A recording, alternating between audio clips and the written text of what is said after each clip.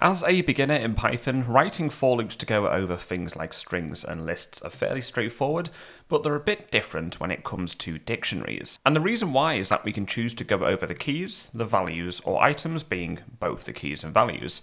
Let's take a look at how to do all three. Now, if you're to write just a regular for loop like this, by default, Python is going to go over the keys of your dictionary. So hitting run, we can see we do indeed get the keys, being the four names here. You can actually explicitly ask for the keys by using the .keys method upon your dictionary. Now suppose you want to go over the values instead. I'm going to change this to v just so it makes a bit more sense. All you've got to do is get rid of keys here and change this to values.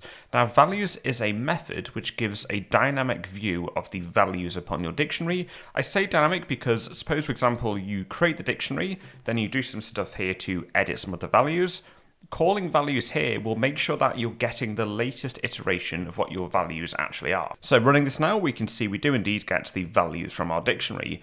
Now the last one, which is probably the most complex, is what happens if you want to access both.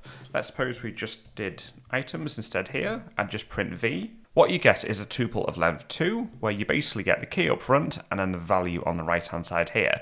What you can do, which is a bit nicer, is unpack this tuple. So if you do something like for kv in namesAges.items and then print kv, we can actually access these as two separate entities. So now the printout looks a little different. And what's cool about this is, say for example, you want to say, give me all the keys where the value is above a certain amount. You could do something like, if v is over 30, then let's go ahead and print kv here. So this time we only get Alex 43. So using keys, values, or items, those are the three methods you can use if you want to access different parts of your dictionary.